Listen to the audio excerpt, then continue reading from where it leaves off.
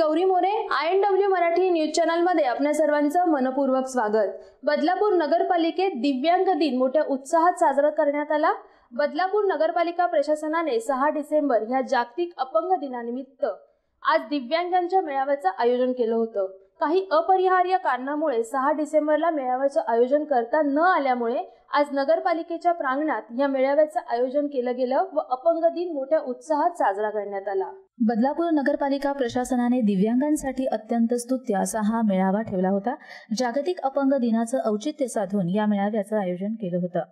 या कार्यक्रमात डॉक्टर शकुंतला चोरी यांनी दिव्यांगांना खूप मोलाचा संदेश दिला। तसंच प्लास्टिक पिशव्यांवर बंदी घालत कापडी पिशव्या बनवण्याचा उपक्रमही त्यांना समजावून सांगितला। संभाजी शिंदे यांनी नगरपालिका प्रशासनाकडून यावर्षी दिव्यांगांसाठी स्टॉलची सोय करून देत रोजगार उपलब्ध करून देण्याची हमी सुद्धा दिली। 30% आरक्षण असलेल्या दिव्यांगांसाठी बदलापूर नगरपालिका प्रशासन ठोस पावले उचलतील। तसंच बदलापूर नगरपालिकेला दिव्यांगांच्या मदतीसाठी 3 कोटींचा निधीही मिळाला असल्याचं त्यांनी सांगितलं व त्याचा जास्तीत जास्त फायदा हा दिव्यांगांना येत्या पुढील काळात करून देऊ। तसंच विद्यमान नगराध्यक्ष विजया राऊत यांनी देखील या गोष्टींत जास्त लक्ष घालावं असंही आवाहन केलं।